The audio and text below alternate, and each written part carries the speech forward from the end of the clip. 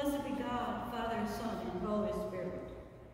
And blessed be his kingdom, now and forever.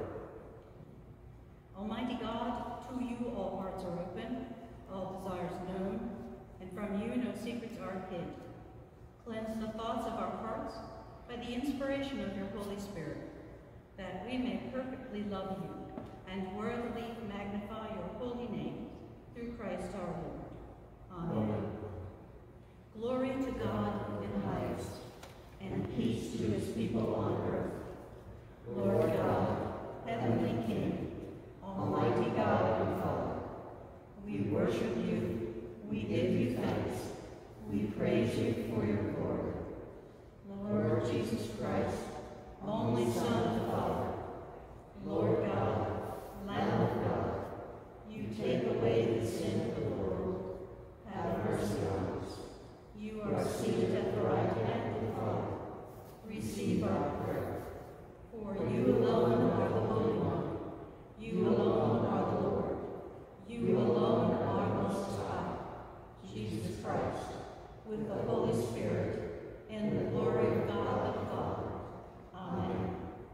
The Lord be with you. And also with you. Let us pray. O Lord, make us have perpetual love and reverence for your holy name, for you never fail to help and govern those whom you have set upon the sure foundation of your loving kindness. Through Jesus Christ our Lord, who lives and reigns with you in the Holy Spirit, one God, forever and ever. Amen.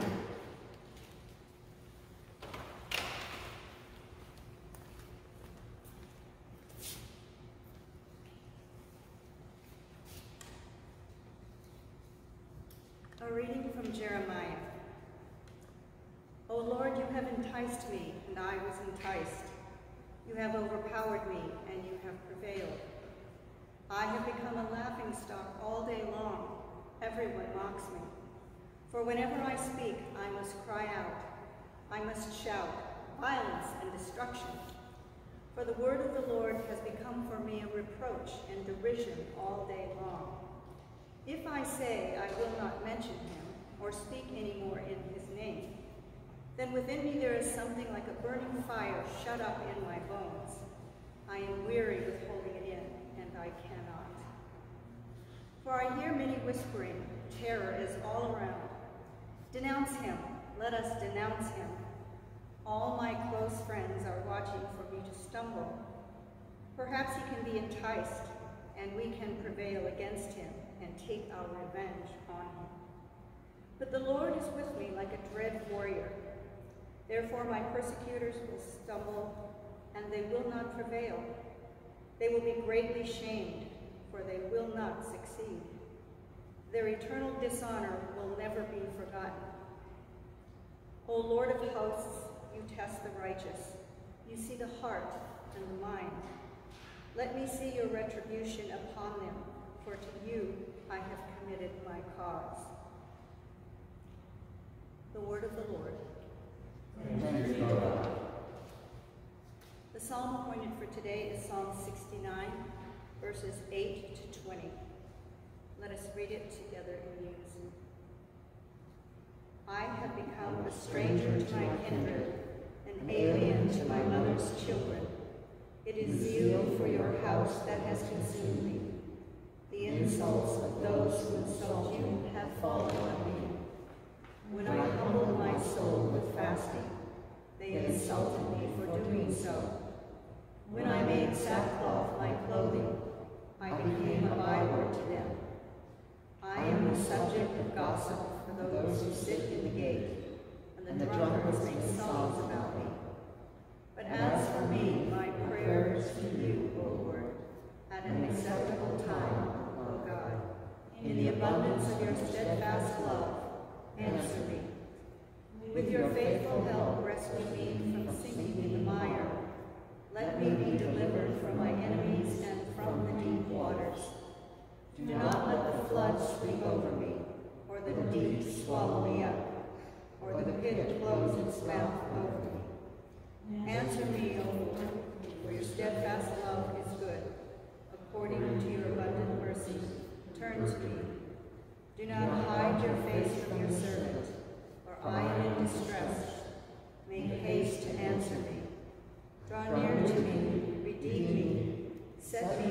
me because of my enemies.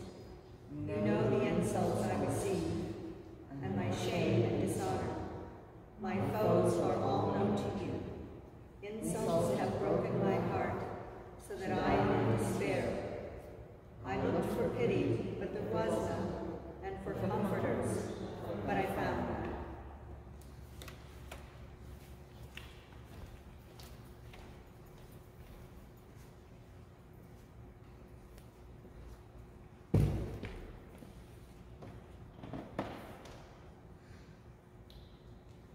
A reading from Paul's letter to the Romans. What then are we to say? Should we continue in sin in order that grace may abound? By no means. How can we who died to sin go on living in it? Do you not know that all of us who have been baptized into Jesus Christ were baptized into his death? Therefore, we have been buried with him by baptism into death, so that just as Christ was raised from the dead by the glory of the Father, so we too might walk in newness of life. For if we have been united with him in a death like his, we will certainly be united with him in a resurrection like his.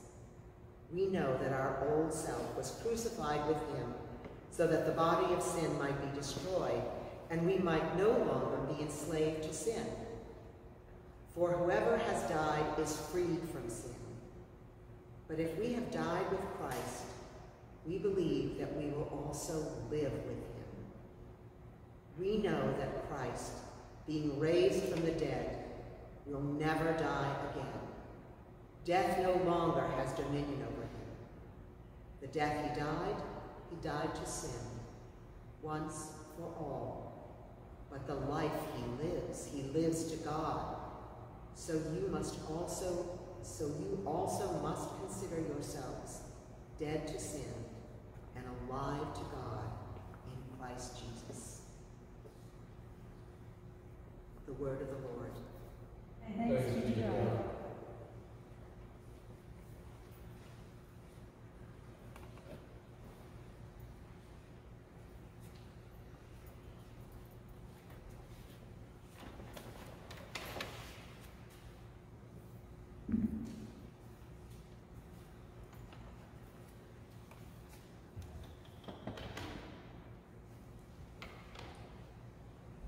The Holy Gospel of our Lord Jesus Christ, according to Matthew.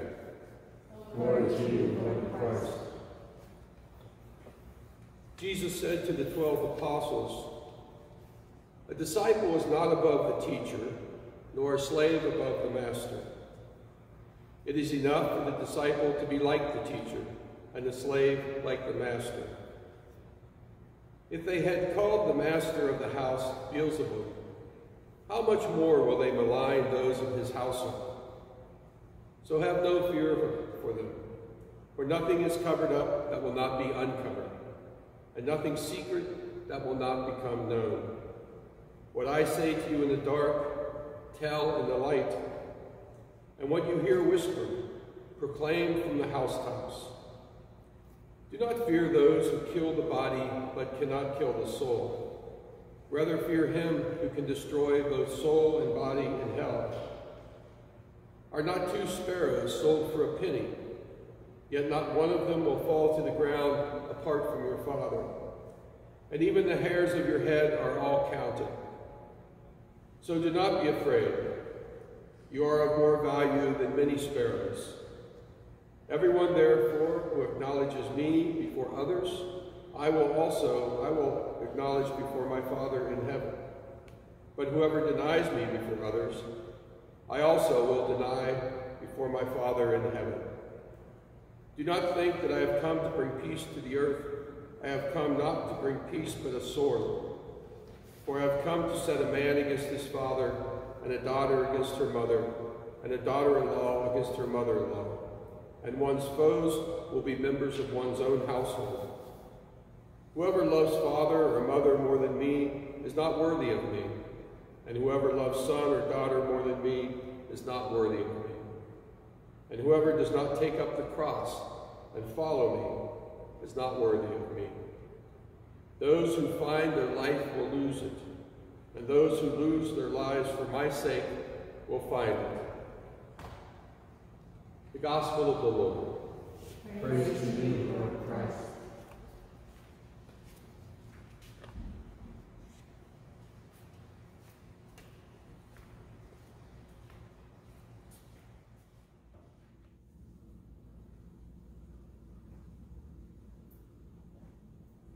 May the words of my mouth and the meditations of our hearts always be acceptable in your sight, O Lord, our strength and our Redeemer.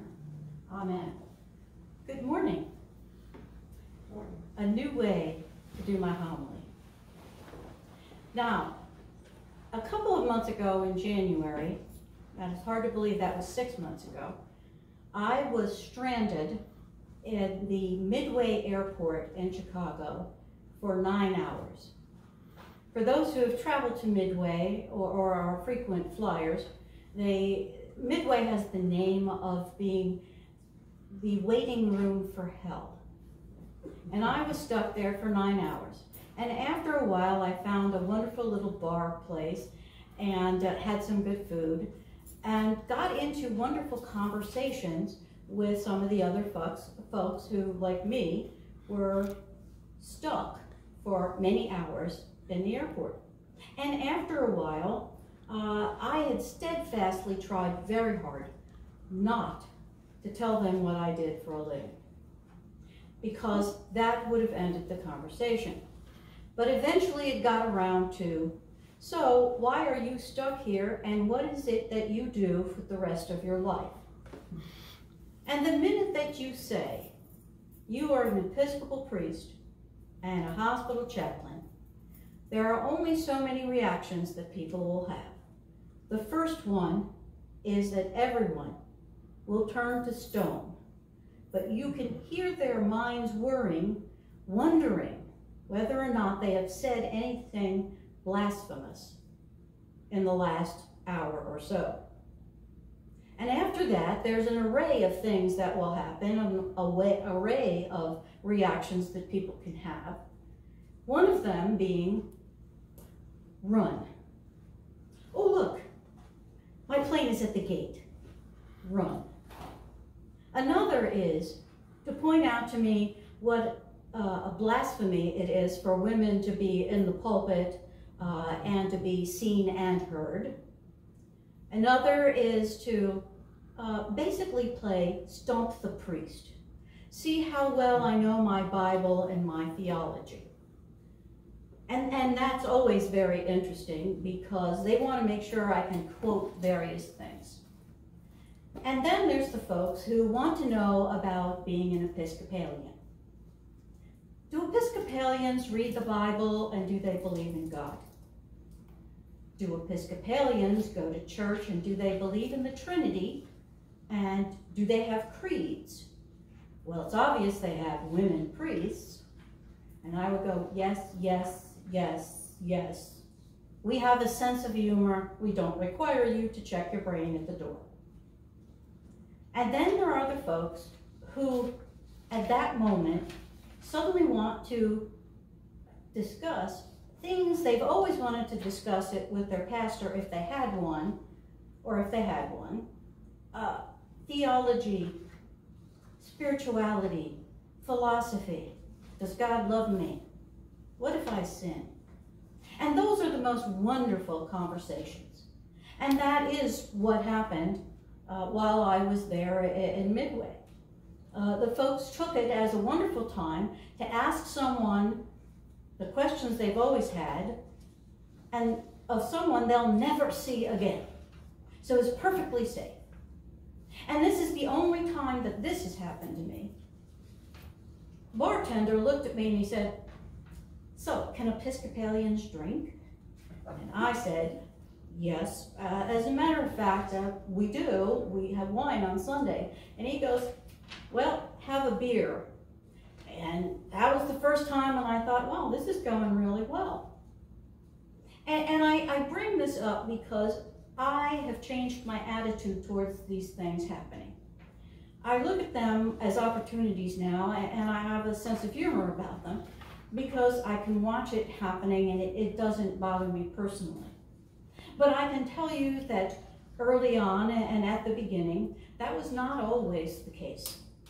In fact, when you mention to somebody that you think you have a call, one of the things that they do is they put you in discernment, which can last for a year and a half to 2 years, about whether you truly have a call.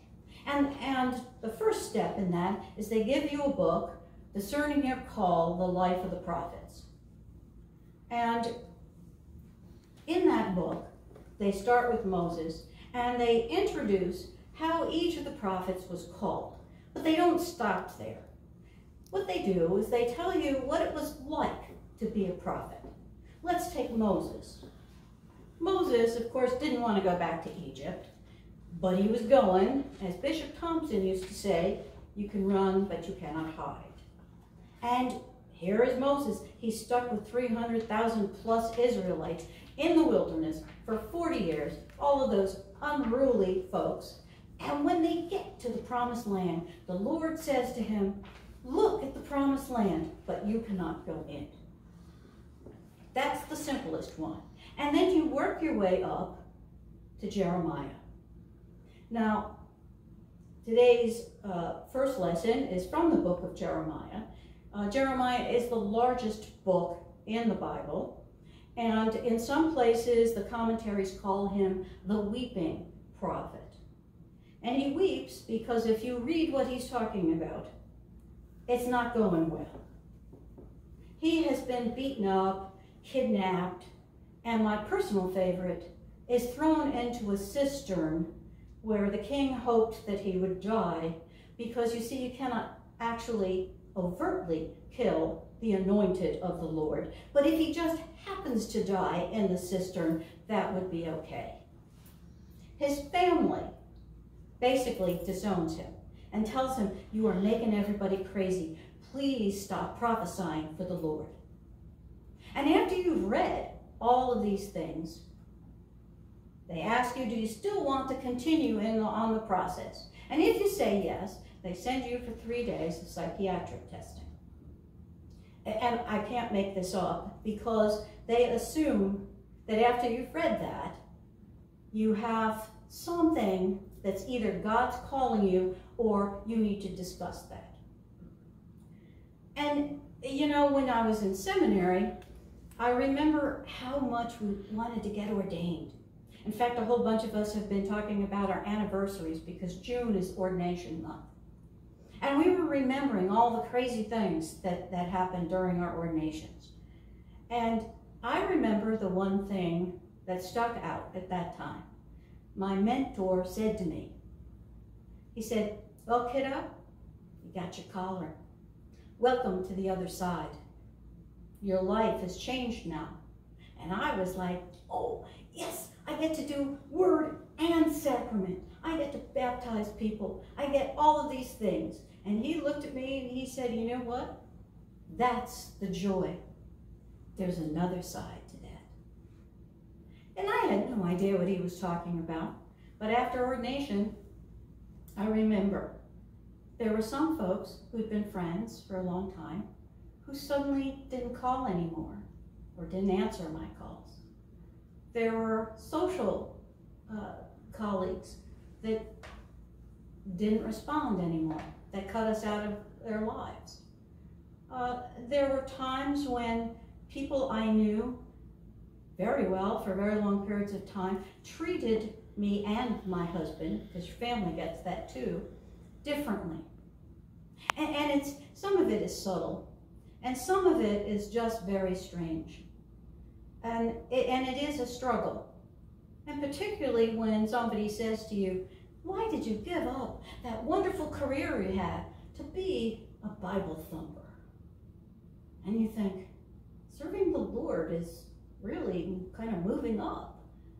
But not everybody feels that when you do the Lord's work, that somehow that's a wonderful thing. And it's not just when you're ordained. And I want to be very clear about that. It's also other times.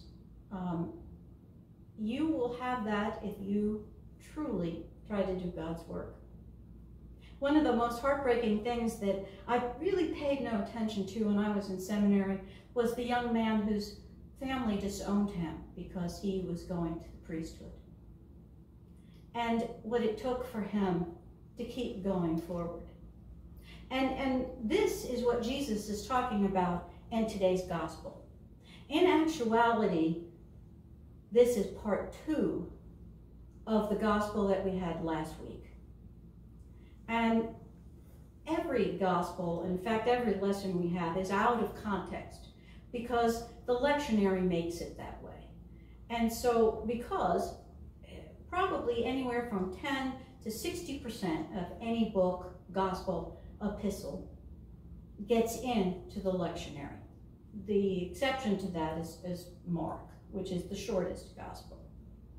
And most of these at the time, they were written to be preached to folks in a whole story. They were letters that Paul wrote. They were meant to be read in their entirety.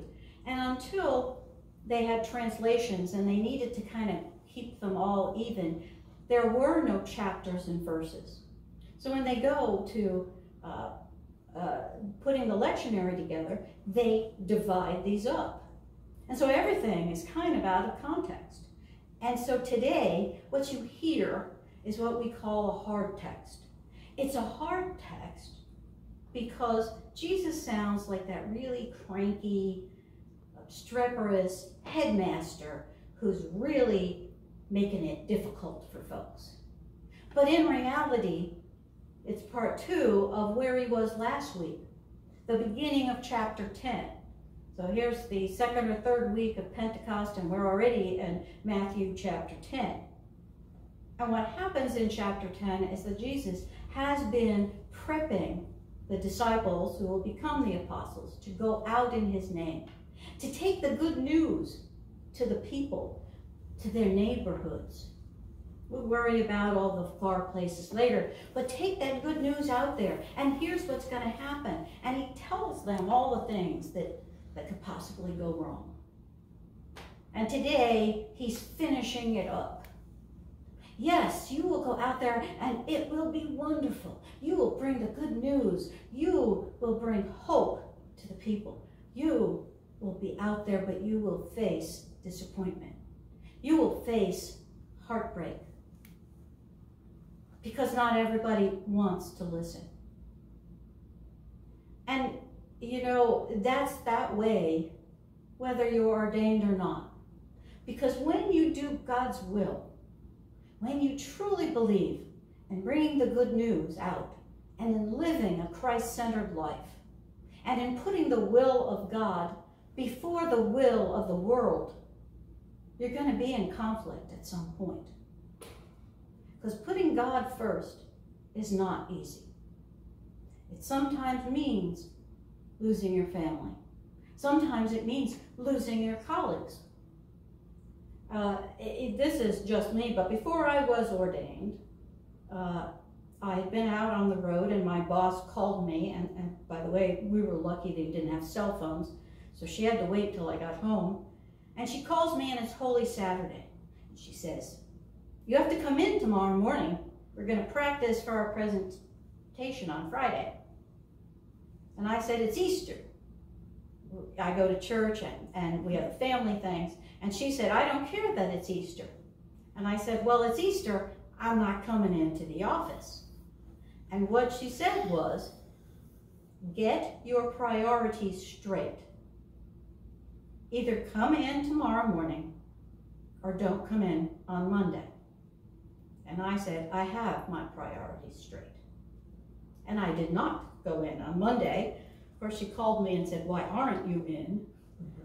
But the reaction from my colleagues was telling.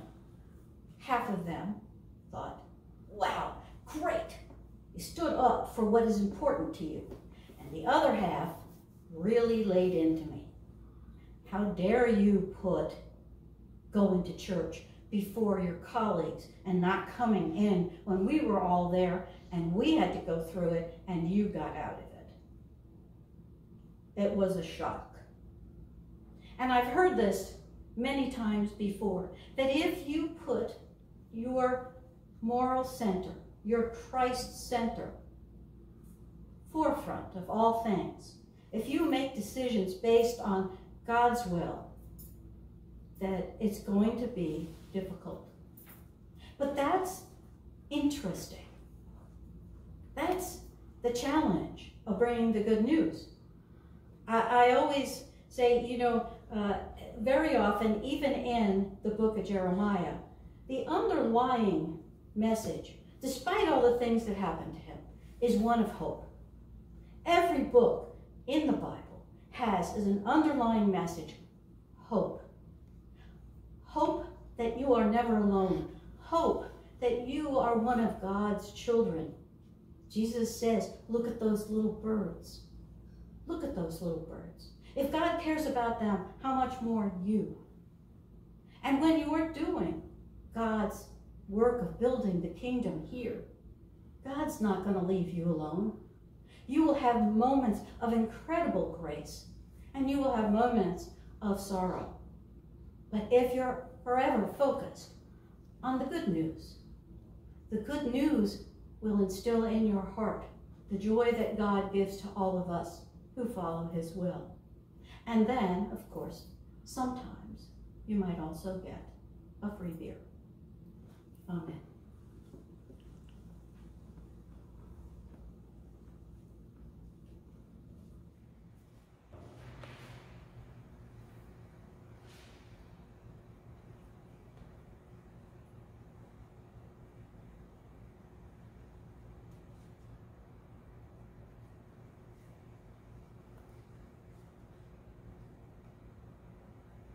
Let us confess our faith, the Nicene Creed.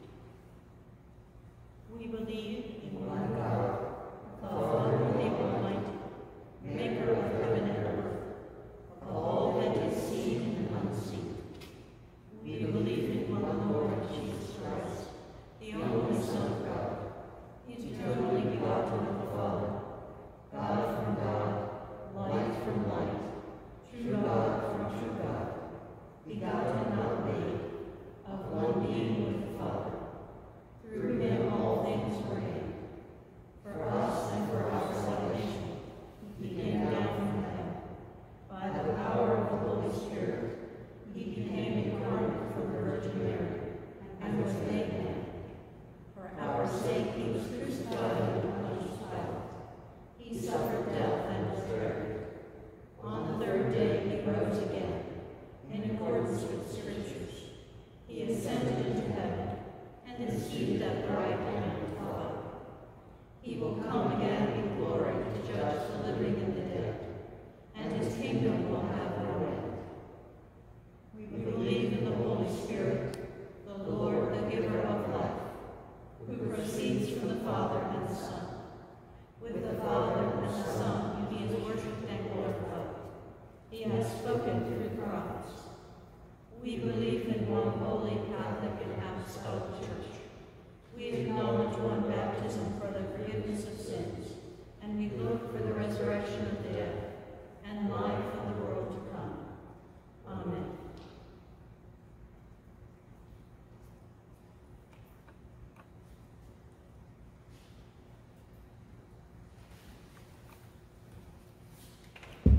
Prayers of the people are according to Form 5, found on page 389 in the Book of Common Prayer.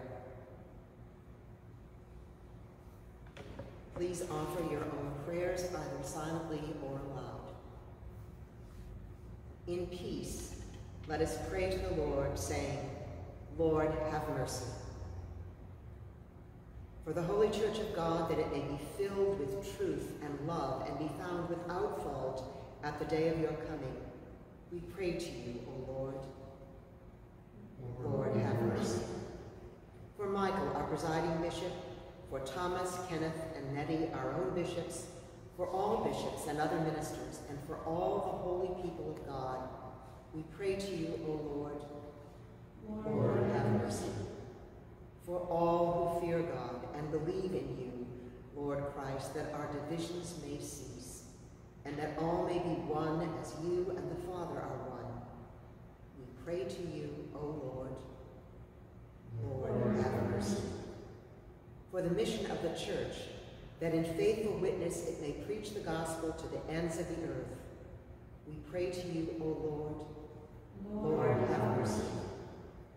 For those who do not yet believe, and for those who have lost their faith, that they may receive the light of the gospel, we pray to you, O Lord. Lord, have mercy. For the peace of the world, that a spirit of respect and forbearance may grow among nations and peoples, we pray to you, O Lord. Lord, have mercy. For those in positions of public trust, that they may serve justice and promote the dignity and freedom of every person, we pray to you, O Lord. Lord, have mercy. For all who live and work in this community, we pray to you, O Lord. Lord, have mercy. For a blessing upon all human labor, and for the right use of the riches of creation, that the world may be freed from poverty, famine, and disaster, we pray to you, O Lord. Lord, have mercy. For the poor, the persecuted, the sick, and all who suffer, for refugees, prisoners, and all who are in danger, that they may be relieved and protected, we pray to you, O Lord. Lord, have mercy. For this congregation, for those who are present, for those who are watching at a distance, and for those who are absent, that we may be delivered from hardness of heart and show forth your glory in all that we do, we pray to you, O Lord. Lord, have mercy. For our enemies and those who wish us harm, and for all whom we have injured or offended, we pray to you, O Lord. Lord, have mercy. For all who have commended themselves to our prayers, for our families, friends, and neighbors, that being free from anxiety, they may live in joy, peace, and health, we pray to you, O Lord. Lord, have mercy. For all who have died in the communion of your church, and those whose faith is known to you alone, that with all the saints they may have rest in that place where there is no pain or grief, but life eternal. We pray to you, O Lord. Lord, have mercy. Rejoicing in the fellowship of all the saints, let us commend ourselves and one another and all our life to Christ our God. To you, O Lord our God.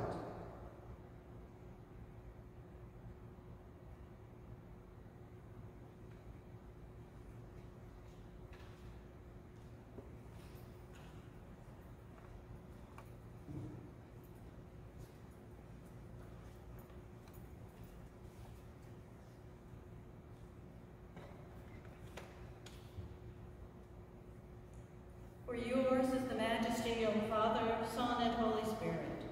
Yours is the kingdom and the power and the glory, now and forever. Amen. Let us say together the spiritual communion prayer. My Jesus, I believe that you are present in the most holy sacrament. I love you above all things, and I desire to receive you in my soul. Since I cannot at this moment receive you sacramentally, come at least spiritually into my heart. I embrace you as if you are already there, and unite me wholly to you. Never permit me to be separated from you. Amen.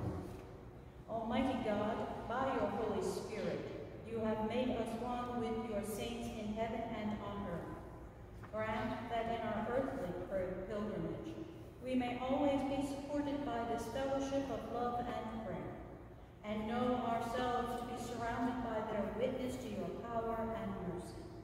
We ask this for the sake of Jesus Christ, in whom all our intercessions are acceptable through the Spirit, and who lives and reigns forever and ever. Amen. And now, as our Savior Christ has taught us, we are bold to say, Our Father, who art in heaven, hallowed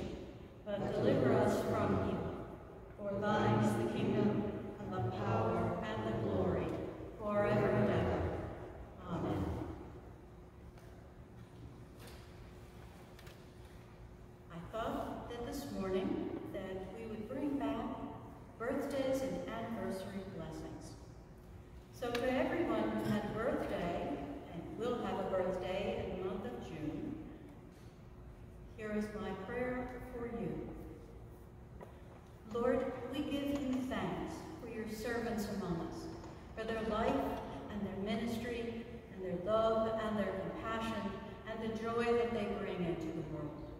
We give thanks for the year that they have had, and we ask your grace and wonder for the year ahead. May you hold them always in your heart and give them the wonder of all of your creation. In your name we ask and pray. Amen. And happy birthday. To all who have June anniversaries, O Lord, we ask your blessing upon these couples and their lives together and the commitments that they have made to each other. We ask that you give them the joy to remember all of the reasons why they came together. And we ask you to continue that joy in their lives. Let them know that they live in you always, and that they are loved and wondered. And so, Lord, give them strength and courage and humor and patience. And we ask that you give them another year of all the fun and wonder that is in your universe and your creation. Give them fun and glory and a wonderful anniversary to share together. In your name we pray and ask. Amen. So we have a few announcements today. The first is that Tuesday evening there is an online vestry meeting, and I believe that there will be information on the website for that. And let's see what else. I'm getting better at this. So, a message from the building committee and the vestry. You know, there is that old saying, yes, it's a cliche at this point, may you live in interesting times. And there are many who believe that that's a curse as well as a blessing. So for the building and vestry committee, they have been working very diligently on how we continue forward worshiping together. Whether it is online, live streamed, or in this building, or outside. It's a new world for all of us and new decisions that we have to make. And so they really have been trying to find the best ways to do that with love and compassion and with the safety of everyone in mind. And so we're going to try and be diligent and intentional about communicating how we're making these decisions and what we're thinking. And I hope that you take a moment to let us know what your thoughts are about this, because it is with you and with God that we will move forward in the best way possible for this congregation. I'd like to say to folks, we will open up at some point and all will be welcome. But that doesn't mean if you're not comfortable that you must come, because we will not stop doing what we're doing right now, because everybody is in a different place. And as we work through trying to figure out how we do online services better, we need to hear from you and know whether you can access our online worship or not. It is very important. So please feel free to contact the vestry or me, and we'd be delighted to hear from you. And know that every day I pray for everyone. I pray the list of the church register. And I do that because I cannot see you, and I cannot tell you that I pray for you. But you are thought of and loved and missed. And someday we will gather together with all of the hugs and touches and things that we truly cherish about our community of faith. We ask your patience, forbearance, and I hope you have a sense of humor, because none of us knows exactly how to do this perfectly. So thank you for your patience in letting me talk to you this morning, and let's go to the blessing. And someday we'll actually have music. The blessing of God Almighty, Father, Son, and Holy Spirit be upon you and remain with you forever. And the Holy Spirit works online just as in person. Amen. Let us go in peace to love and serve the Lord.